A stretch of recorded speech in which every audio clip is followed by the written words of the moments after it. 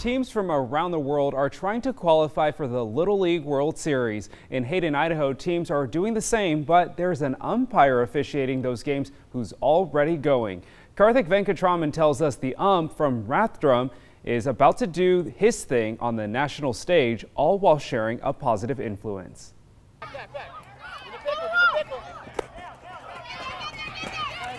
The tag here! I enjoy giving back, and I think that's what really got me hooked. Oh, he's safe.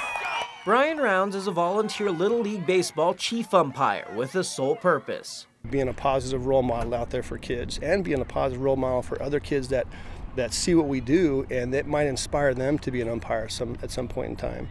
This is important to Rounds. It was difficult. At 8 years old, his parents got a divorce.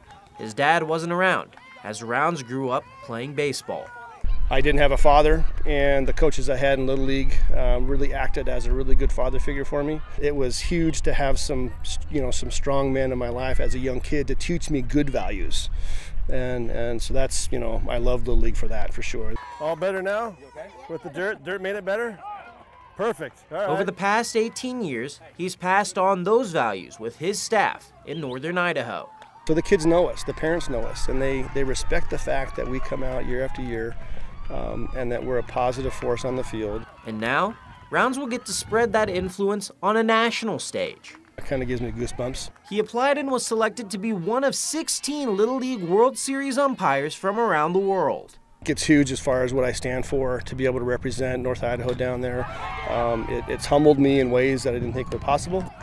He's out. It was a neat tip of the cap to this man who gives back. My passion is volunteering, and no matter what you volunteer in, you should do it, with your heart 100%.